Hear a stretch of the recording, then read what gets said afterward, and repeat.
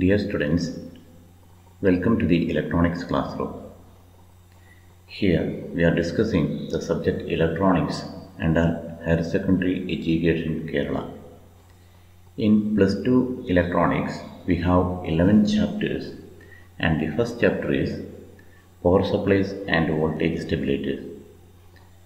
The main contents of this chapter are need for regulated power supply. In this we will see the requirements of a regulated power supply or the drawbacks of an ordinary power supply. Next we will see the regulated power supply. In this we will see the block diagram of a regulated power supply and different types of regulated power supply, that is series voltage regulator and parallel voltage regulator. In the third topic we will see an example for shunt or parallel voltage regulator, that is Zener diode voltage regulator. Then we will see an example for series voltage regulator, that is transistor series voltage regulator. After that we will go through different types of IC voltage regulators. And these IC voltage regulators are broadly classified into two: fixed voltage regulators and adjustable voltage regulators. At last we will see how to design a typical DC regulated power supply. ഈ chapter complete ചെയ്യുമ്പോൾ നമ്മൾ സ്വന്തമായി ഒരു DC regulated power supply design ചെയ്യാൻ പര്യാപ്തരാകും. ചാപ്റ്ററിലെ പ്രധാന ടോപ്പിക്കുകളിലേക്ക് പോകുന്നതിന് മുമ്പ് നമുക്ക് മറ്റ് ചില മുന്നറിവുകൾ പരിശോധിക്കാം. What is the need of A power supply? ഒരു പവർ സപ്ലൈയുടെ ആവശ്യകത എന്താണ്? All electronic circuits require A DC power. എല്ലാ ഇലക്ട്രോണിക്സ് ഉപകരണങ്ങളുടെ പ്രവർത്തനത്തിനും ഒരു DC എനർജി ആവശ്യമാണെന്ന് നമുക്കറിയാം. നമ്മൾ പ്ലസ് വണ്ണിൽ പഠിച്ചിട്ടുള്ള ആംപ്ലിഫയർ, ഓസിലേറ്റർ പോലെയുള്ള സർക്യൂട്ടുകളിൽ ആ സർക്യൂട്ടിൻ്റെ ഏറ്റവും മുകളിലായി കണക്ട് ചെയ്തിരിക്കുന്ന VCC എന്ന് പറയുന്നത് ആ സർക്യൂട്ടിൻ്റെ പ്രവർത്തനത്തിന് വേണ്ടി നമ്മൾ കൊടുക്കുന്ന DC എനർജിയാണെന്ന് നമ്മൾക്കറിയാവുന്നതാണ്. DC എനർജി ഇല്ലാതെ, ഒരു എക്സ്റ്റേണൽ എനർജി ഇല്ലാതെ ഒരു ഇലക്ട്രോണിക്സ് ഉപകരണത്തിന് ഒരിക്കലും പ്രവർത്തിക്കാൻ സാധിക്കുകയില്ല. Also we know that the electric power available is 230 volt AC. നമുക്ക് വളരെ ഈസി ആയിട്ട് ലഭ്യമായിരിക്കുന്ന എനർജി എന്ന് പറയുന്നത് നമ്മുടെ ഗവൺമെൻറ് അഥവാ ഇലക്ട്രിസിറ്റി ബോർഡ് നമുക്ക് പ്രൊവൈഡ് ചെയ്യുന്ന 230 വോൾട്ട് AC സിഗ്നലാണ്. അതോടൊപ്പം തന്നെ ഇലക്ട്രോണിക്സ് ഉപകരണങ്ങളുടെ വലിപ്പം വളരെ കുറവായതുകൊണ്ടും അത് പ്രവർത്തിക്കുന്നതിന് മില്ലി ആംപിയർ റേഞ്ചിൽ ഉള്ള കറണ്ട് മാത്രമേ ആവശ്യമുള്ളൂ എന്നതുകൊണ്ടും അവയുടെ പ്രവർത്തനത്തിനാവശ്യമായ വോൾട്ടേജ് ലെവൽ വളരെ കുറവാണെന്ന് നമുക്കറിയാം. ഉദാഹരണത്തിന് ഒരു LED തെളിയിക്കുന്നതിന് നമുക്ക് 1.5 വോൾട്ടേജ് മുതൽ മതിയാവും. അതുപോലെ തന്നെ ഓരോ സർക്യൂട്ടുകളും പ്രവർത്തിക്കുന്ന 5 volt, 10 volt, 12 volt power devices വരുന്ന ഡിവൈസുകൾ മാത്രം പ്രവർത്തിക്കുന്നത് 30 വോൾട്ട്, 50 വോൾട്ട് റേഞ്ചിലായിരിക്കും. എന്നിരുന്നാൽ തന്നെയും നമുക്ക് ലഭ്യമായ 230 വോൾട്ട് AC-യുമായിട്ട് താരതമ്യപ്പെടുത്തുമ്പോൾ ഈ നമുക്ക് ഇലക്ട്രോണിക്സ് ഉപകരണങ്ങൾക്ക് ആവശ്യമായി വരുന്ന എനർജിയുടെ അളവ് വളരെ കുറവ് മതിയാവും. അപ്പോൾ എല്ലാ ഇലക്ട്രോണിക്സ് ഉപകരണങ്ങളും പ്രവർത്തിക്കുന്നത് DC എനർജി ഉപയോഗിച്ചാണ്. എന്നാൽ നമുക്ക് അവൈലബിൾ ആയിട്ടുള്ള എനർജി എന്ന് പറയുന്നത് AC എനർജിയാണ്. അതുകൊണ്ടാണ് നമ്മൾ ഒരു പവർ സപ്ലൈ AC-യെ കൺവേർട്ട് ചെയ്ത് നമുക്ക് ആവശ്യമുള്ളത്രയും DC ആക്കി മാറ്റുന്നതിനുള്ള ഉപകരണമായ പവർ സപ്ലൈ നമ്മൾ ഉപയോഗിക്കുന്നത്. DC എനർജിക്ക് വേണ്ടി നമുക്ക് ബാറ്ററികൾ ഉപയോഗിക്കാം. പക്ഷേ അതിൻ്റെ ഡ്രോബാക്ക് എന്താണ്? ബാറ്ററി ക്രമേണ അതിൻ്റെ ചാർജ് തീരുകയും നമ്മൾ അതിനെ റീപ്ലേസ് ചെയ്യേണ്ടി വരികയും ചെയ്യുന്നു. അതുകൊണ്ട് സ്ഥിരമായി ഉപയോഗിക്കാവുന്ന ഒരു സംവിധാനം എന്ന നിലയിലാണ് നമ്മൾ DC പവർ സപ്ലൈ ഉപയോഗിക്കുക. നമ്മുടെ ഫസ്റ്റ് ടോപ്പിക്കിലേക്ക് പോകുന്നതിന് മുമ്പ് എന്താണ് ഒരു അൺറെഗുലേറ്റഡ് പവർ സപ്ലൈ അഥവാ ഓർഡിനറി പവർ സപ്ലൈ എന്നത് നമുക്ക് നോക്കാം. അപ്പോൾ നമുക്ക് ഇപ്പോൾ ലഭ്യമായ 230 വോൾട്ടിൽ നിന്നും 230 വോൾട്ട് ആംപ്ലിറ്റ്യൂഡുള്ളൊരു സിഗ്നലായിരിക്കും ഉള്ളത്. നമ്മളത് ഈ പറഞ്ഞതുപോലെ നമുക്ക് ആവശ്യമുള്ള 5 വോൾട്ടിലേക്കോ 10 വോൾട്ടിലേക്കോ 12 വോൾട്ടിലേക്കോ അതിനെ കൺവേർട്ട് ചെയ്യേണ്ടതുണ്ട്. അതിന് നമ്മൾ നമ്മുടെ പ്ലസ് വണ്ണിൽ ഒന്നാമത്തെ ചാപ്റ്ററിൽ പഠിച്ച സ്റ്റെപ്പ് ഡൗൺ ട്രാൻസ്ഫോമറാണ് ഉപയോഗിക്കുക. ആ സ്റ്റെപ്പ് ഡൗൺ ട്രാൻസ്ഫോമർ, ഒരു ട്രാൻസ്ഫോമർ നമുക്കതിന് വേണ്ടി ആവശ്യമാണ്. അതിനുശേഷം AC സിഗ്നലാണ്. AC സിഗ്നലിനെ DC-യിലേക്ക് കൺവേർട്ട് ചെയ്യാൻ നമ്മൾ അതും +1 പഠിച്ചിട്ടുണ്ട്. അതിൽ ഉപയോഗിക്കുന്ന സർക്യൂട്ട് റെക്ടിഫയർ സർക്യൂട്ട് ആവശ്യമാണ്. അതിൽ തന്നെ ഹാഫ് വേവ് റെക്ടിഫയറും ഫുൾ വേവ് റെക്ടിഫയറും ഉണ്ട്. നമ്മൾ ഉപയോഗിക്കുക എഫിഷ്യൻസി കൂടുതലുള്ള ഏതെങ്കിലും ഒരു ഫുൾ വേവ് റെക്ടിഫയർ ആയിരിക്കും. ഫുൾ വേവ് റെക്ടിഫയറിൽ തന്നെ സെൻറ്റർ ടാപ്പ് റെക്ടിഫയറും ബ്രിഡ്ജ് റെക്ടിഫയറും ഉണ്ട് എന്ന് നമുക്കറിയാം. ഇനി റെക്ടിഫൈ ചെയ്ത് കഴിഞ്ഞാൽ തന്നെയും ആ സർക്യൂട്ടിൻ്റെ ഔട്ട്പുട്ട് എന്ന് പറയുന്നത് റിപ്പിൾസിൻ്റെ രൂപത്തിലായിരിക്കുമെന്ന് നമ്മൾക്കറിയാവുന്നതാണ്. DC ആയി മാറിയെങ്കിലും അതിൽ റിപ്പിൾസ് ഉണ്ടായിരിക്കും, വീണ്ടും AC കണ്ടൻസ് ഉണ്ടായിരിക്കും. അപ്പോൾ അതിനെ റിമൂവ് ചെയ്യാൻ വേണ്ടി നമ്മൾ ഫിൽറ്റർ ഉപയോഗിക്കുന്നു. അതിനുപയോഗിക്കുന്ന ഫിൽറ്റർ നമ്മൾ പഠിച്ചത് കപ്പാസിറ്റർ ഫിൽറ്ററാണ്. അവസാനം നമുക്ക് ഔട്ട്പുട്ടിൽ DC വോൾട്ടേജ് ലഭിക്കുന്നു. ഇതാണ് ഒരു അൺറെഗുലേറ്റഡ് പവർ സപ്ലൈ നിർമ്മിക്കുന്നതിനാവശ്യമായ ഘടകങ്ങൾ. ഇത് എല്ലാം തന്നെ നമ്മൾ +1 സിലബസിൽ പഠിച്ചതുമാണ്. അപ്പോൾ ഈ ബ്ലോക്ക് ഡയഗ്രാം ഒരു സർക്യൂട്ടിലേക്ക് വന്നു കഴിഞ്ഞാൽ എങ്ങനെ ഉണ്ടായിരിക്കുമെന്നാണ് ഇവിടെ കാണിച്ചിരിക്കുന്നത്. ഒരു step down transformer 230 to 6.3 volt എന്നൊരു സ്റ്റെപ്പ് ഡൗൺ ട്രാൻസ്ഫോമർ ഉപയോഗിച്ചിരിക്കുന്നു.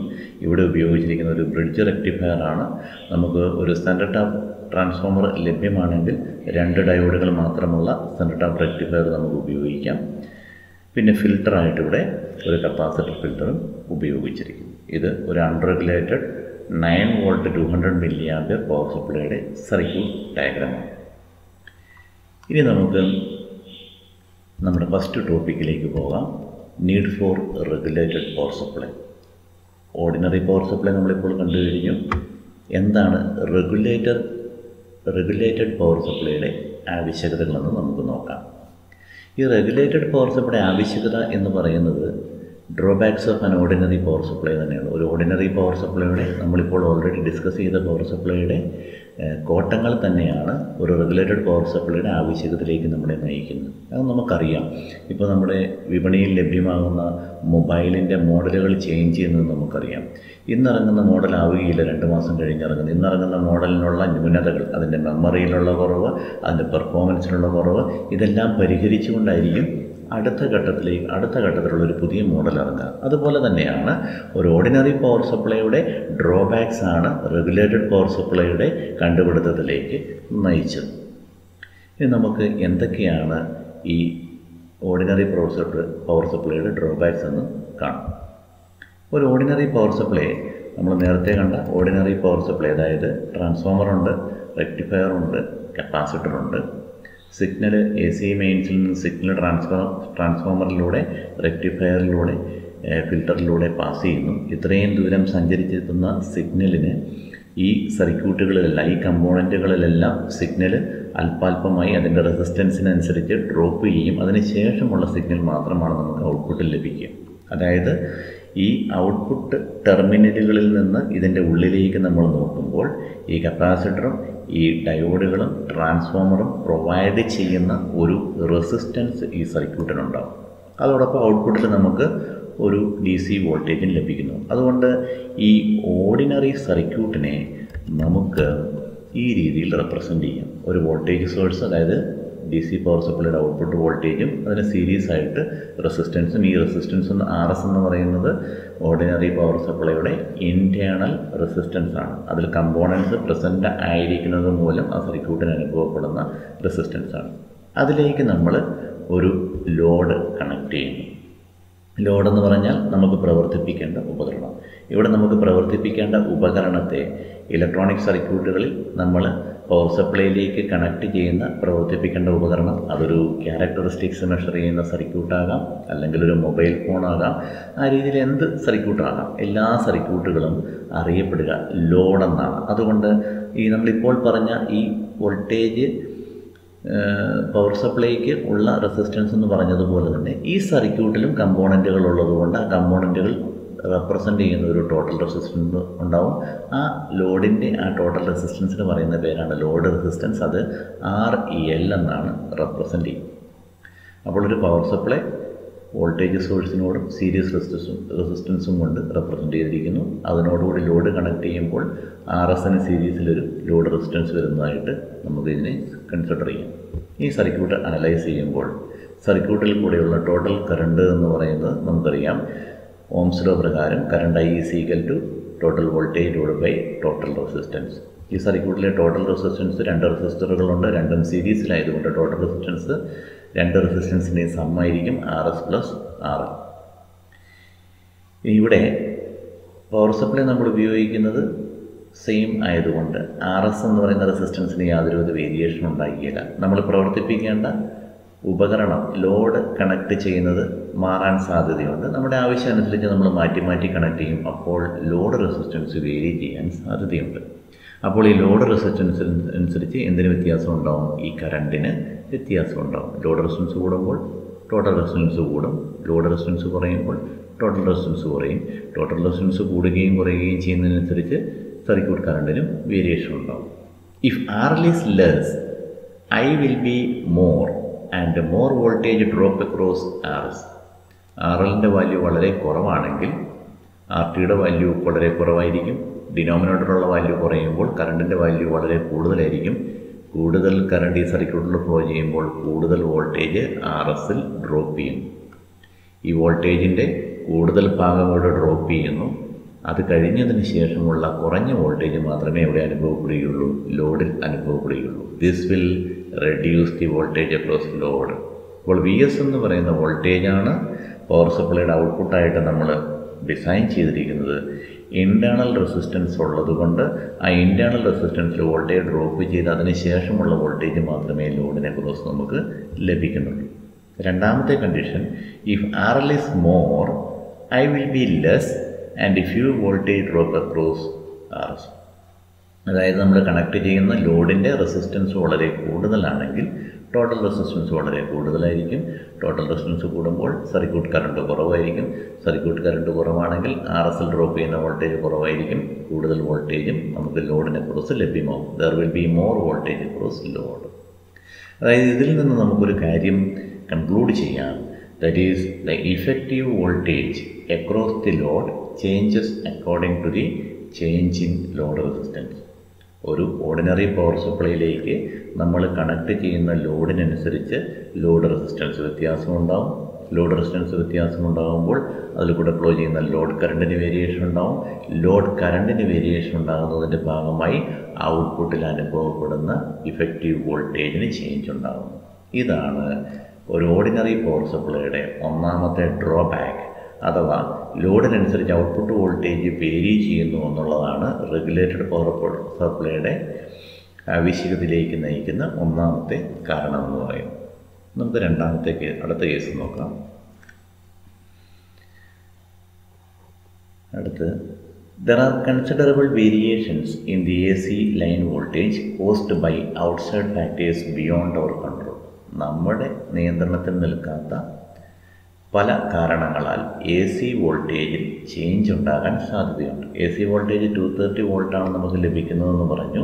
ആ 230 വോൾട്ട് ലഭിക്കുന്നു എന്ന കൺസിഡറേഷനിലാണ് നമ്മൾ ഡിസൈൻ ചെയ്തിരിക്കുക. അതായത് ഉദാഹരണത്തിന് ട്രാൻസ്ഫോമർ ഡിസൈൻ ചെയ്യുമ്പോൾ 230 വോൾട്ടിനെ എത്ര വോൾട്ടായിട്ട് റിഡ്യൂസ് ചെയ്യണമെന്ന് തീരുമാനിച്ചാണ് ട്രാൻസ്ഫോമർ നമ്മൾ ഡിസൈൻ ചെയ്യുക. അപ്പോൾ ഈ 230 വോൾട്ടിൽ നിന്ന് ലൈൻ വോൾട്ടേജിനൊരു വേരിയേഷൻ ഉണ്ടായാൽ, അങ്ങനെ വേരിയേഷൻ ഉണ്ടാകുന്ന സാഹചര്യങ്ങൾ നമുക്ക് തന്നെ അറിയാവുന്നതാണ്. പീക്ക് ടൈമിൽ കറണ്ട് കൂടുതൽ ഉപയോഗിക്കുന്ന വൈകുന്നേരം 6 മണി മുതൽ 10 മണി 11 മണി വരെയുള്ള സമയത്ത് നമ്മൾ വീട്ടിൽ മീറ്ററിൻ്റെ അടുത്ത് പോയി, ഡിജിറ്റൽ മീറ്ററാണ് എല്ലാവരുടെയും വീട്ടിലുള്ളത്, അതിൽ നമുക്ക് പ്രസ് ചെയ്ത് നമുക്ക് വോൾട്ടേജ് കാണാൻ സാധിക്കും. അവിടുത്തെ വോൾട്ടേജ് ലെവല് 220, 210, 200 വോൾട്ടേജിലേക്കൊക്കെ കുറയുന്നതായിട്ട് കാണാം. ചില സ്ഥലങ്ങൾ അത് 180 വോൾട്ടേജ് വരെയാകാൻ സാധ്യതയുണ്ട്. അങ്ങനെ വരുമ്പോൾ എന്ത് സംഭവിക്കും? ഈ ട്രാൻസ്ഫോമർ ഒരു റേഷ്യോ ഉപയോഗിച്ചാണ് വോൾട്ടേജിനെ റിഡ്യൂസ് ചെയ്യുന്നത്. 230 വോൾട്ടിനെ 23 വോൾട്ടായിട്ട് കൺവേർട്ട് ചെയ്യുന്നതാണെങ്കിൽ, അതായത് 10 കൺവേർട്ട് ചെയ്യുന്ന ട്രാൻസ്ഫോമർ ആണെങ്കിൽ ഇൻപുട്ടിൽ 180 വോൾട്ടേജ് ഉണ്ടെങ്കിൽ എന്ത് സംഭവിക്കും? 180 വോൾട്ടേജിനെ 10 കൺവേർട്ട് ചെയ്യും. അതായത് ഔട്ട്പുട്ടിൽ നമുക്ക് ട്രാൻസ്ഫോമർ ഔട്ട്പുട്ടിൽ നമുക്ക് 18 വോൾട്ടേജ് ലഭിക്കുകയുള്ളൂ. അതുകൊണ്ട് എന്താണ് സംഭവിക്കുന്നത് നോക്കാം. The DC output voltage of a full wave rectifier is VDC equal to 2Vm/π. നമ്മൾ +1 പഠിച്ചതാണ്. ഒരു ഫുൾ വേവ് റെക്ടിഫയറിൻ്റെ ഔട്ട്പുട്ട് DC എന്ന് പറയുന്നത് 2Vm/π എന്ന ഇക്വേഷൻ കൊണ്ട് നിർണ്ണയിക്കപ്പെട്ടിരിക്കുന്നു. Where Vm is the peak value of the input AC. റെക്ടിഫയറിൻ്റെ ഇൻപുട്ടിൽ അനുഭവപ്പെടുന്ന AC സിഗ്നലിൻ്റെ മാക്സിമം വോൾട്ടേജിനെയാണ് Vm എന്ന് പറയുന്നത്. അപ്പോൾ നമ്മൾ ഈ പറഞ്ഞ AC ലൈൻ വോൾട്ടേജിൽ വേരിയേഷൻ ഉണ്ടാകുമ്പോൾ ട്രാൻസ്ഫോമർ സെക്കൻഡറി വോൾട്ടേജിൽ വേരിയേഷൻ ഉണ്ടാവും. ആ ട്രാൻസ്ഫോമർ സെക്കൻഡറി വോൾട്ടേജിൽ ഉണ്ടാകുന്ന വേരിയേഷൻ വി മാക്സിമം വേരി ചെയ്യുന്നതിന് കാരണമാകും. അതുമൂലം എന്തിന് വേരിയേഷൻ ഉണ്ടാവും? റെക്ടിഫയറിൻ്റെ ഔട്ട്പുട്ടിലെ DC വോൾട്ടേജിന് വേരിയേഷൻ ഉണ്ടാവും. Most of the electronic circuit refuse to work satisfactorily on such voltage variation. Large voltage variation ഉണ്ടായാൽ സ്പെസിഫൈഡ് വോൾട്ടേജിൽ നിന്നും കൂടുതൽ വോൾട്ടേജ് കൂടുകയോ കുറയുകയോ ചെയ്താൽ അത് ഇലക്ട്രോണിക്സ് ഉപകരണങ്ങൾ കൃത്യമായി വർക്ക് ചെയ്യുന്നതിനെ തടസ്സപ്പെടുത്താൻ സാധ്യതയുണ്ട്. For an unregulated power supply or ordinary power supply, output voltage varies with variation in the line voltage. ഇപ്പോൾ നമ്മൾ ഒരു റെഗുലേറ്റഡ് പവർ സപ്ലൈയുടെ ആവശ്യകതകൾ എന്തൊക്കെയാണെന്ന് കണ്ടു കഴിഞ്ഞു. പ്രധാനപ്പെട്ട ആവശ്യകതകൾ, അതായത് ഒന്ന്, ലോഡ് വേരിയേഷന് അനുസൃതമായി voltage power സപ്ലൈയുടെ output voltage vary ചെയ്യാം. രണ്ട്, ലൈൻ വോൾട്ടേജിന് അനുസൃതമായി ഔട്ട്പുട്ട് വോൾട്ടേജ് വേരി ചെയ്യാം. That is, let us conclude, the effective voltage across the load changes according to the change in load resistance. Then second one, for an unregulated power supply, output voltage varies with the variations in the line voltage. And the third one is, the internal resistance of ordinary power supply is relatively large, that is greater than 30 ohm. ഒരു ordinary power സപ്ലൈയുടെ internal resistance എന്ന് പറയുന്നത് 30 ഓമിനേക്കാൾ കൂടുതലുള്ളൊരു value ആണ്. അതുകൊണ്ട് internal റെസിസ്റ്റൻസിൽ ആവശ്യത്തിലധികം voltage ഡ്രോപ്പായി പോവുകയും ഔട്ട്പുട്ടിലേക്ക് നമ്മൾ design ചെയ്ത അത്രയും വാല്യൂ 5 വോൾട്ടിനാണ് ഡിസൈൻ ചെയ്തതെങ്കിൽ 5 വോൾട്ട് ഔട്ട്പുട്ടിൽ ലഭ്യമല്ലാതാവുകയും ചെയ്യുന്നു. ഇത്തരം കാരണങ്ങളാലാണ് ഒരു റെഗുലേറ്റഡ് പവർ സപ്ലൈ നമ്മൾ ഡിസൈൻ ചെയ്യുന്നതിന് നിദാനമായിരിക്കുന്നത്. ഓക്കെ, നമുക്ക് അടുത്ത ടോപ്പിക്കിലേക്ക് പോകാം. ഒരു റെഗുലേറ്റഡ് പവർ സപ്ലൈ എങ്ങനെയായിരിക്കും? അൺറെഗുലേറ്റഡ് പവർ സപ്ലൈ നമ്മൾ കണ്ടായിരുന്നു. അതിൽ ട്രാൻസ്ഫോമറുണ്ട്. 230 വോൾട്ട് AC സ്റ്റെപ്പ് ഡൗൺ ചെയ്യുന്നതിന് വേണ്ടി. അത് സ്റ്റെപ്പ് ഡൗൺ ചെയ്ത് കഴിഞ്ഞാലും അതൊരു AC സിഗ്നൽ തന്നെയായിരിക്കും. അതിനുശേഷം അതിനെ AC to DC കൺവേർഷന് വേണ്ടി റെക്ടിഫയർ ഉപയോഗിക്കുന്നു. റെക്ടിഫയറിൻ്റെ ഔട്ട്പുട്ട് റിപ്പിൾസോട് കൂടിയ ഒരു DC സിഗ്നലായിരിക്കും. പോസിറ്റീവ് വാല്യൂസ് മാത്രമേ അതിൻ്റെ അകത്തുള്ളൂ, നെഗറ്റീവ് ഇല്ല എന്നുള്ളൊരു വ്യത്യാസം മാത്രമേ ഉള്ളൂ. അതിനെ ഫിൽട്ടർ ചെയ്ത് കഴിയുമ്പോൾ നമുക്ക് ചെറിയ റിപ്പിൾസോട് കൂടിയ ഒരു സിഗ്നൽ ലഭിക്കും. ആ ഫിൽട്ടർ നമ്മൾ ഉപയോഗിക്കുന്നത് കപ്പാസിറ്റർ വാല്യൂ ഒരു ലാർജ് വാല്യൂ ഉപയോഗിക്കുകയാണെങ്കിൽ നമുക്കതിനെ ഇവിടെ തന്നെ സ്ട്രേറ്റ് ലൈൻ ആക്കാൻ സാധിക്കും. പിന്നെ റെഗുലേറ്റഡ് പവർ സപ്ലൈയിലേക്ക് വരുമ്പോൾ വോൾട്ടേജിനെ റെഗുലേറ്റ് ചെയ്യാൻ, അഥവാ ലോഡ് വേരിയേഷൻ അനുസരിച്ചോ AC ഇൻപുട്ട് വോൾട്ടേജിനനുസരിച്ചോ ഈ ഔട്ട്പുട്ട് വോൾട്ടേജ് വേരി ചെയ്യാതിരിക്കാൻ ഒരു ഡിവൈസ് കൂടി നമ്മൾ കണക്ട് ചെയ്യും. അതൊരു സിംഗിൾ കമ്പോണൻ്റ് ആകാം ചിലപ്പോൾ, അതല്ലെങ്കിൽ ഒരു സെറ്റ് ഓഫ് കമ്പോണൻസ് വെച്ചിട്ടുള്ള ഒരു സർക്യൂട്ട് ആകാം. അത് നമ്മൾ അടുത്ത ടോപ്പിക്കുകളിൽ കാണും. ഇതാണ് റെഗുലേറ്റഡ് പവർ സപ്ലൈയും ഓർഡിനറി പവർ സപ്ലൈയും തമ്മിലുള്ള വ്യത്യാസം. റെഗുലേറ്റിംഗ് ഡിവൈസ് കൂടി ഈ സർക്യൂട്ടിലേക്ക് അറ്റാച്ച് ചെയ്യപ്പെട്ടിരിക്കുന്നു. ഇനി ഒരു റെഗുലേറ്റഡ് പവർ സപ്ലൈ നമ്മൾ ഡിസൈൻ ചെയ്ത് കഴിയുമ്പോൾ അതിൻ്റെ പെർഫോമൻസ് മെഷർ ചെയ്യുന്നതിന് നമുക്ക് രണ്ട് മാർഗങ്ങളുണ്ട്. അതായത് നമ്മൾ റെക്ടിഫയർ പഠിച്ചപ്പോൾ അതിൻ്റെ എഫിഷ്യൻസി നമ്മൾ കാൽക്കുലേറ്റ് ചെയ്തിരുന്നു. AC സിഗ്നലിനെ DC സിഗ്നലായി എന്തുമാത്രം കൺവേർട്ട് ചെയ്യുന്നുണ്ടെന്ന്. അത് നമുക്ക് ഒരു ഹാഫ് വേവ് റെക്ടിഫയർ ആകുമ്പോൾ അത് 40.6% അതൊരു ഫുൾ വേവ് റെക്ടിഫയറിനാണെങ്കിൽ 81.2% ആണ് അതിൻ്റെ എഫിഷ്യൻസി എന്നും മനസ്സിലായിരുന്നു. അതുപോലെ ഇവിടെ റെഗുലേറ്റഡ് പവർ സപ്ലൈയുടെ പെർഫോമൻസ് വോൾട്ടേജിനെ വേരി ചെയ്യാതെ നിർത്താനുള്ള അതിൻ്റെ കഴിവ് മെഷർ ചെയ്യുന്നതിന് നമുക്ക് രണ്ട് മാർഗങ്ങളുണ്ട്. അതിലൊന്നാമത്തതാണ് load regulation. The load regulation is a measure of the ability of the power supply to reduce the variation in output voltage with the change in load current. Load കറണ്ടിലുള്ള variation അനുസൃതമായി output വോൾട്ടേജിനെ change ചെയ്യാതെ നിലനിർത്തുന്നതിനുള്ള power സപ്ലൈയുടെ ability measure ചെയ്യുന്നതിനെയാണ് load regulation എന്ന് പറയുന്നത്. അതായത് ലോഡിൽ എന്തുമാത്രം variation ഉണ്ടായാലും output voltage constant ആയിട്ട് തന്നെ നിർത്തുന്നു. അത് മെഷർ ചെയ്യുന്ന ഇക്വേഷനാണ് പെർസെൻറ്റേജ് വോൾട്ടേജ് റെഗുലേഷൻ അഥവാ percentage load regulation is equal to VNL minus VFL divided by VFL into 100, where VNL is the DC output voltage at no load. No load എന്നതുകൊണ്ട് ഉദ്ദേശിക്കുന്നത് അവിടെ load ഇല്ല എന്നല്ല, നോ ലോഡ് കറണ്ട് എന്നാണ് ഉദ്ദേശിക്കുന്നത്. Load current ഉണ്ടാകാതിരിക്കണമെങ്കിൽ അതിൻ്റെ അർത്ഥം അവിടെ റെസിസ്റ്റൻസ് വളരെ കൂടുതലായിരിക്കണം, അതായത് ലോഡ് റെസിസ്റ്റൻസ് മാക്സിമം ആയിരിക്കും ആ അവസ്ഥയിൽ. VNL is the DC output voltage at no load. No load എന്നതിൻ്റെ ആദ്യത്തെ 2 അക്ഷരങ്ങൾ ചേർത്താണ്, എന്നും എല്ലും ചേർത്താണ് VNL എന്ന് പറയുന്ന ടേം ഉണ്ടാക്കിയിരിക്കുക. അപ്പോൾ നോ ലോഡ് എന്ന് പറയുമ്പോൾ അവിടെ ലോഡ് കണക്ട് ചെയ്തിട്ടില്ല എന്നുള്ളൊരു തെറ്റിദ്ധാരണ ഉണ്ടാകരുത്. ലോഡ് കണക്ട് ചെയ്തിട്ടുണ്ട്, ലോഡ് റെസിസ്റ്റൻസ് മാക്സിമമാണ്, അതുകൊണ്ട് കറണ്ട് 0 ലോഡ് കറണ്ടാണ്. ഇനി VFL എന്ന് പറയുന്നത്, VFL is the DC output voltage at full load. Full load എന്ന് പറഞ്ഞാൽ റെപ്രസെൻ്റ് ചെയ്യുന്ന load current maximum. Load current maximum flow ചെയ്യണമെങ്കിൽ, കറണ്ട് മാക്സിമം ഫ്ലോ ചെയ്യണമെങ്കിൽ നമുക്കറിയാം റെസിസ്റ്റൻസ് മിനിമം ആയിരിക്കണം. അതായത് ലോഡ് റെസിസ്റ്റൻസ് മിനിമം ആകുമ്പോഴുള്ള, അല്ലെങ്കിൽ load current maximum ആയിരിക്കുമ്പോഴുള്ള output DC വോൾട്ടേജിനെയാണ് VFL എന്ന് റെപ്രസെൻ്റ് ചെയ്തിരിക്കുന്നത്. അത് രണ്ടിൻ്റെയും ഈ ഇക്വേഷനിൽ അപ്ലൈ ചെയ്തിട്ട് നമുക്ക് ലഭിക്കുന്നതായിരിക്കും പെർസെൻറ്റേജ് വോൾട്ടേജ് അഥവാ പെർസെൻറ്റേജ് ലോഡ് റെഗുലേഷൻ. രണ്ടാമത്തെ പെർഫോമൻസ് മെഷറിംഗ് മെത്തേഡാണ് ലൈൻ റെഗുലേഷൻ. ആ പേരിൽ തന്നെ ഉണ്ട് ലോഡ്. നേരത്തത് ലോഡ് റെഗുലേഷൻ ആയിരുന്നു. ലോഡ് വേരിയേഷൻ അനുസരിച്ച് എന്തുമാത്രം ഔട്ട്പുട്ട് വോൾട്ടേജിനെ കോൺസ്റ്റൻ്റ് ആക്കി നിർത്തുന്നു. അടുത്തത് ലൈൻ റെഗുലേഷനാണ്. ആ പേരിൽ തന്നെ ഉണ്ട് ലൈൻ വോൾട്ടേജ് വേരിയേഷൻസുമായി എന്തുമാത്രം ഔട്ട്പുട്ട് വോൾട്ടേജിനെ കോൺസ്റ്റൻ്റ് ആക്കി നിർത്തുന്നു.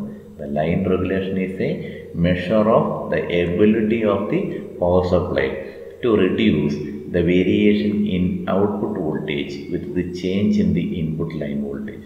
ഇൻപുട്ട് ലൈൻ വോൾട്ടേജിന് ചേഞ്ച് ഉണ്ടാകുന്നതിനനുസൃതമായി ഔട്ട്പുട്ട് വോൾട്ടേജിനെ കോൺസ്റ്റൻ്റ് ആക്കി നിർത്തുന്നതിനുള്ള റെഗുലേറ്ററിൻ്റെ കഴിവ് അളക്കുന്നതിനെയാണ് ലൈൻ റെഗുലേഷൻ എന്ന് പറയുക. അത് നിർണ്ണയിക്കുന്ന equation percentage line regulation equal to VHL minus VLL divided by VLL into 100, where VHL is load voltage with high line voltage.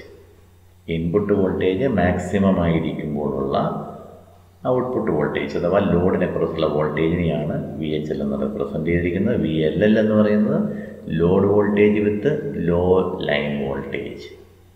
Line voltage minimum ആയിരിക്കുമ്പോഴുള്ള ലോഡിൽ അനുഭവപ്പെടുന്ന വോൾട്ടേജിനെയാണ് VLL എന്നതുകൊണ്ട് റെപ്രസെൻ്റ് ചെയ്യുന്നത്. A well-regulated power supply can have load and line regulation of less than 0.1%. ഒരു നല്ല regulated power സപ്ലൈയുടെ load റെഗുലേഷനും line റെഗുലേഷനും എപ്പോഴും 0.1%-ലും കുറവായിരിക്കണം. Next we will see different types of voltage regulators. Regulated power supplyയുടെ 2 ടൈപ്പാണ് നമ്മൾ കാണുക. റെഗുലേറ്റഡ് പവർ സപ്ലൈയെ 2ആയിട്ട് ക്ലാസിഫൈ ചെയ്തിരിക്കുന്നു: series voltage regulator and shunt voltage regulator. Parallel എന്നതിൻ്റെ മറ്റൊരു വാക്കാണ് ഷണ്ട് എന്നുള്ളത്. അപ്പോൾ ഈ പേരിൽ തന്നെ ഉണ്ട് series voltage regulator and shunt regulator. Series voltage regulator നമുക്ക് ഈ പിക്ചറിൽ കാണിച്ചിരിക്കുന്നത് കാണാം. വോൾട്ടേജ് റെഗുലേറ്റർ എന്ന് പറയുന്നത് ലോഡുമായിട്ട് സീരീസിലാണ് കണക്ട് ചെയ്തിരിക്കുന്നത്. അതല്ലെങ്കിൽ സീരീസ് കണക്ഷൻ്റെ പ്രത്യേകത നമുക്കറിയാം. ഇൻപുട്ടിൽ നിന്ന് റെഗുലേറ്ററിലൂടെയും ലോഡിലൂടെയും ഫ്ലോ ചെയ്യുന്ന കറണ്ട് ഒരേ കറണ്ടായിരിക്കും, അഥവാ സെയിം കറണ്ടായിരിക്കും. സെയിം കറണ്ട് ഫ്ലോ ചെയ്യുന്ന കമ്പോണൻസ് ആണ് സീരീസിലാണ് എന്ന് നമ്മൾ പറയുക. ലോഡും റെഗുലേറ്ററും സീരീസിൽ കണക്ട് ചെയ്താൽ അതിനെ സീരീസ് വോൾട്ടേജ് റെഗുലേറ്റർ എന്നും, ലോഡും റെഗുലേറ്ററും പാരലായിട്ട് കണക്ട് ചെയ്യപ്പെട്ടാൽ രണ്ടിൽ കൂടെയും ഫ്ലോ ചെയ്യുന്ന ഡിഫറെൻറ്റ് കറൻറ്റ്സ് ആണെങ്കിൽ അതിനെ നമ്മൾ പാരലൽ അഥവാ ഷണ്ട് വോൾട്ടേജ് റെഗുലേറ്റർ എന്നും പറയും. Thank you.